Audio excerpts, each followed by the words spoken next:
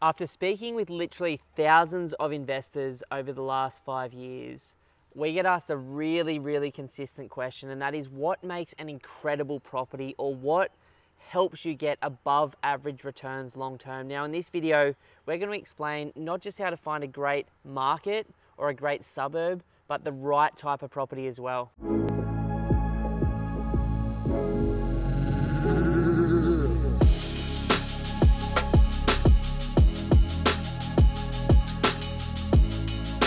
So one of these terms, one of these things that keeps getting thrown around is, I want to buy an investment grade property. Can you find me an investment grade property? So what would you actually describe as an investment grade property? You know, I think for me, the number one thing is quality. Now, quality comes in a heap of different forms. It can come to the historical averages. It can come down to buying the right market at the right time, the right capital city. It can also mean buying the right type of product, like the right home versus a unit, for example. And then at a granular level, reducing it to the right street, the right part in the suburb.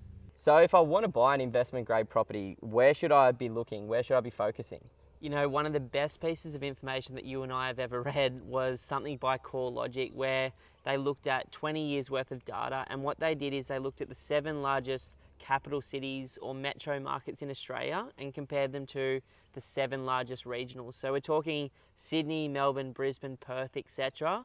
versus like Geelong, Wollongong, Sunny Coast, Gold Coast. And what they found, which completely blew my mind and has completely changed my idea around investment grade, is the metro markets outperform the regionals by over 85%. Now, that is huge money that, as an investor, I don't want to leave on the table. No way. So narrowing it down from like a longer term perspective, looking at those metro markets, but then what should you be buying, or what would you be buying in those metro markets? You know, I don't always get it right. In fact, I've got it wrong way more times than I've got it right in my own portfolio. But for me, I'm really looking at the fundamentals again now.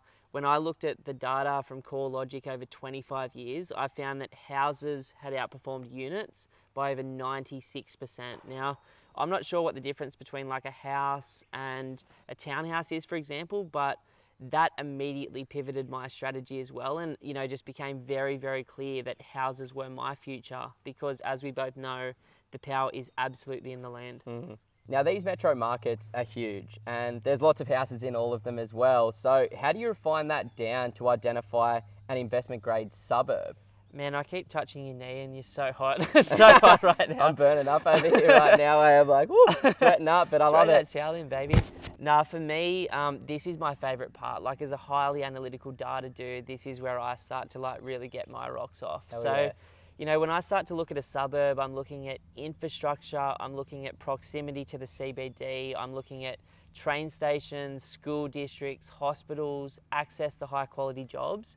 And then even more than that, I'm starting to look at different pockets of cities and going, well, where do the wealthy people live, and where are the higher quality school districts that those wealthy people are going to put their kids into? And demographically speaking, like, where's the demand? Where are the higher average household incomes? Where are the lower vacancy rates? And I collect all of these different data points, which we share with our clients, and then each of them tells a story, and you use, you know, 100 of those like micro things relating to a better suburb, which helps you get ultimately a better outcome long term. Love that. So now, once you've identified the right market, you've identified that you want to buy a house, you've identified a great quality suburb that ticks all of those fundamentals, but now you're in the suburb, you've got to make sure that you're buying in the right street, which I think a lot of people don't put as much weight on this. So like, how do you actually find the right street as well? You know, when I first got started, I was kind of thinking that the cheapest street and the cheapest property in a suburb was the best one.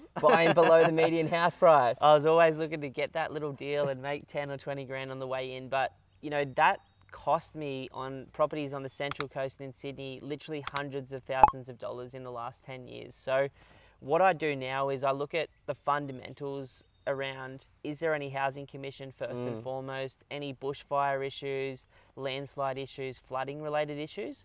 And then once I've ticked those like high level boxes, I really get to the emotional place, which is, would I live on this street? Would I raise my family with my income in this particular area?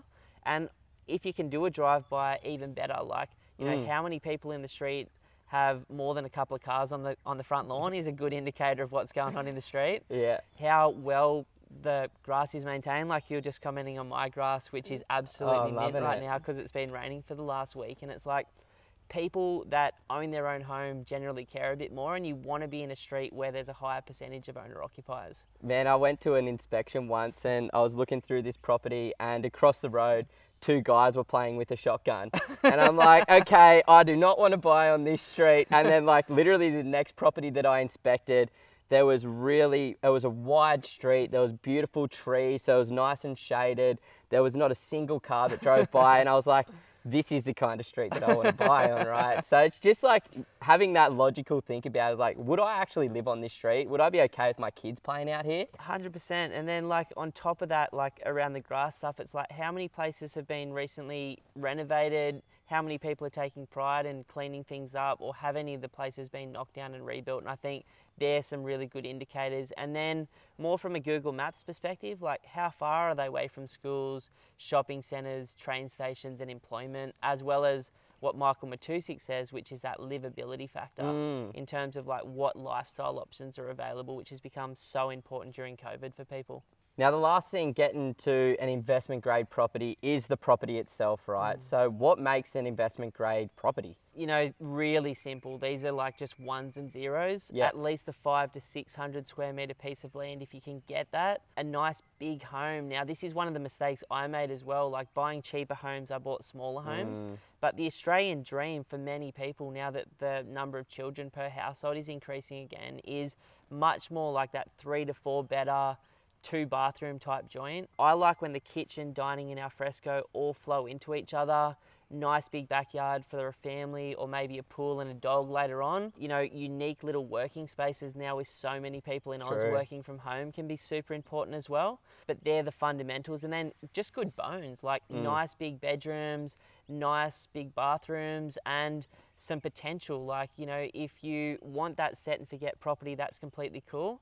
But in a lot of the places that we buy as well, like in 10 years, people can repaint, recarpet, sort of do what you've just done with your home, and exponentially increase the value and the rent return on that as well. I think that's going to be a reality for most investors anyway, because what I'm hearing here is a lot of long-term stuff as well. So it's likely that you're going to have to put a lick of paint down, maybe upgrade the flooring, but you can always, you know, renovate a home, knock down, rebuild and things like that. So I like that you've kind of talked a bit more of the big rocks first, like the market, the street, the type of property, things like that, and then you come down to the house level.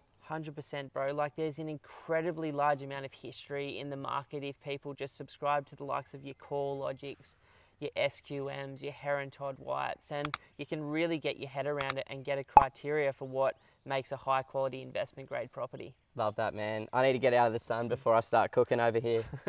Sweaty, so sweaty.